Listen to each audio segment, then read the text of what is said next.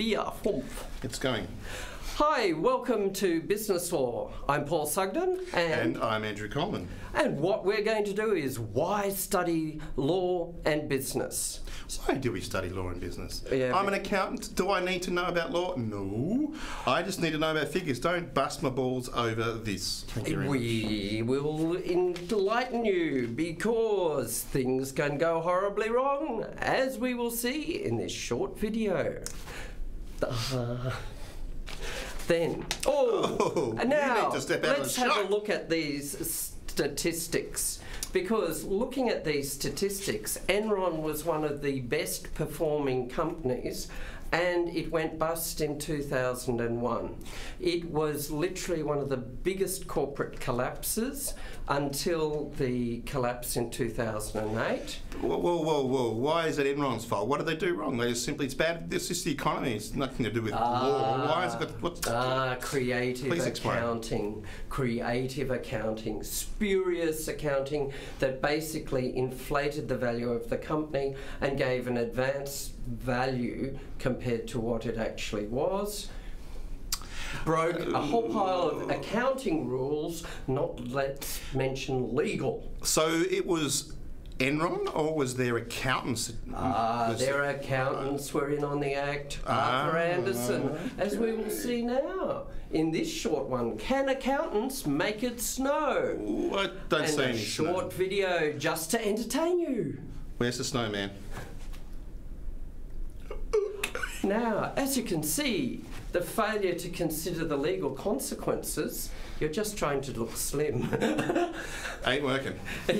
The consequences to look about this is the failure of the legal consequences caused the collapse of a... Well. They failed to consider legal consequences when doing their accounting. So what, they just didn't follow accounting standards? What was the problem? They didn't follow correct accounting principles. Right. And then they were basically overvaluing their assets, and they were saying that it was worth something on the basis of what would happen in the future, but then putting it down as the current value. So they're putting a future value as a current value. So then what was the bit about the snow? They were actually shredding documents. Now this is the bit. They got tricky and suddenly realised that the only way to get rid of the evidence was to shred the documents. Okay, so that's what they did.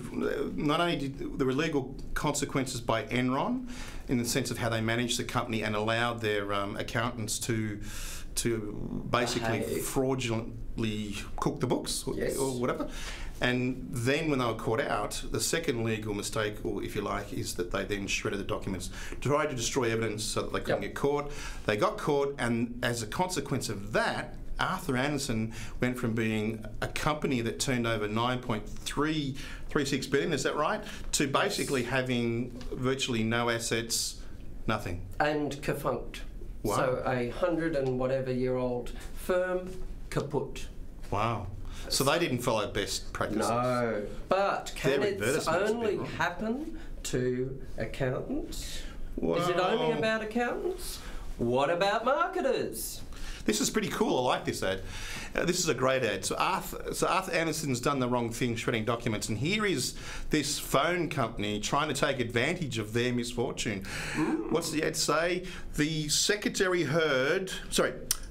partner rang and said, ship the Enron documents, and what did he... To the feds. Yep. And his secretary said... Rip, or sorry, heard. Rip the Enron documents. To shreds. Okay, it's classy. That's classy. That's good. And it's all about bad cellular. Wow. So, can we make or take advantage of someone else's misfortune? Well, that's what marketing's all about, isn't it? Isn't it sort of, we all know that marketers sort of lie. Exaggerate. I wasn't going to say that. I was going to say exaggerate. Yeah, or take, it's just making fun out of someone's... But it brings up a serious thing that that there are big decisions. Oh, okay. Big decisions, double click, have big consequences. And damn big ramifications. Not just did it cause Enron to collapse, but it also caused Arthur Andersen to collapse.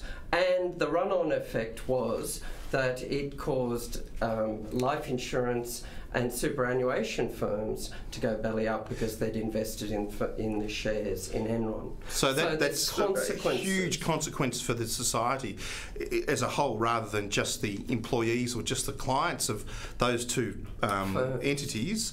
You have companies like a superannuation fund who is basically investing for pensioners, investing for, say, even people who are being employed. So the people that are going to look forward to retirement, as well as retirees, have now lost money simply because the decision-making process in Enron and the decision-making process in Arthur Andersen and the decision-making process in their lawyers. Yep, failed to take into account the legal consequences for their actions. Wow, that's pretty funny. However, let's have a look at our last little bit. However, what have we got? Yeah. Is it just them? Do you drink coffee, Andrew? I drink 10 cups of coffee a day. Probably intravenous in the morning. It's just like get it down, gets you awake. Ooh. Well, I drink a lot of coffee. I love coffee. Yeah, I do. For you. Well, look, I like premium coffee. I like good coffee. Ah, then you're a McDonald's candidate. Yep, I'm loving it. I'm loving it. I love my coffee. Well, let's have a chat about Stella. Stella Liebeck. Yeah, what about Stella? She went to McDonald's because she wanted a coffee.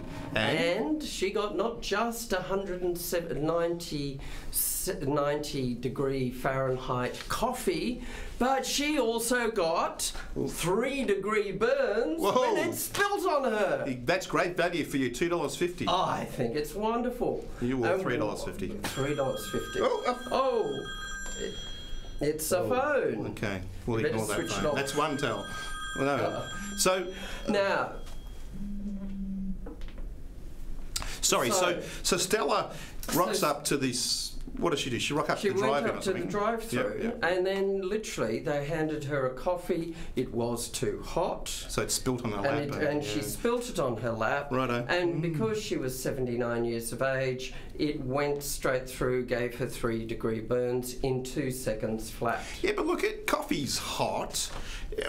You know, it's going to happen. They must make, 1 million cups of coffee worldwide at McDonald's. Yeah. Well, they must make huge numbers of coffee every day. 2.7 million out of coffee in 2 days at this restaurant. Well, okay, so let's assume that it was Stella's fault. They shouldn't have to pay anything. Well, what happened? I mean, she's just... But why should she... Why...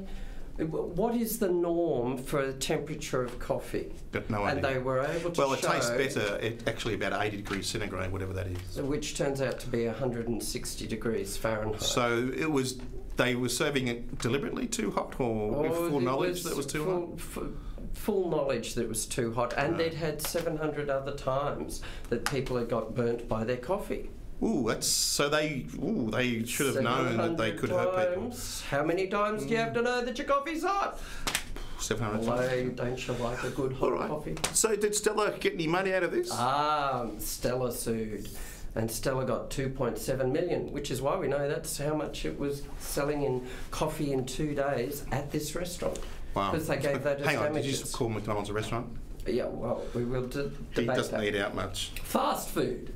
Now, what was the consequence, though, is that ultimately they still had to spend, on appeal, $480,000 in compensation, plus lawyers' fees, plus her lawyers' fees. So this is... Yeah. The last bit is... Small cost. How much is the cup of coffee?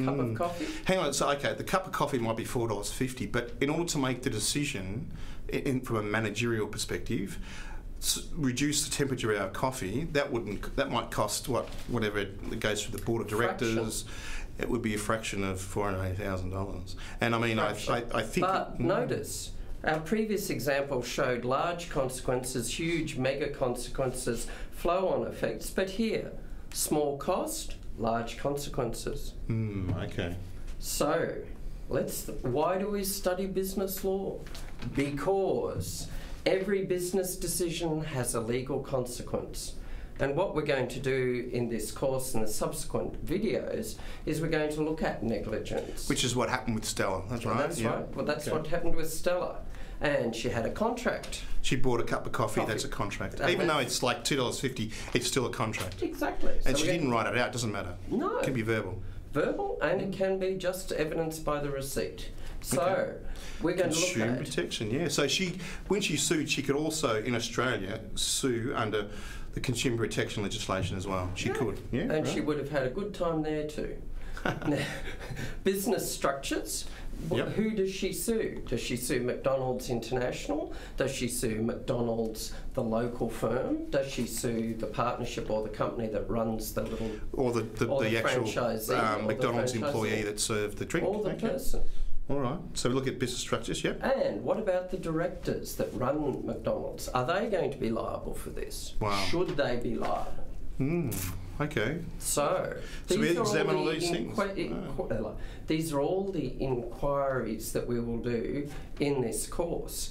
And the aim behind all this is to make you realise that every business decision has a legal consequence, because we will say to be forewarned is to be forearmed. Thank you. Okay. Thank you.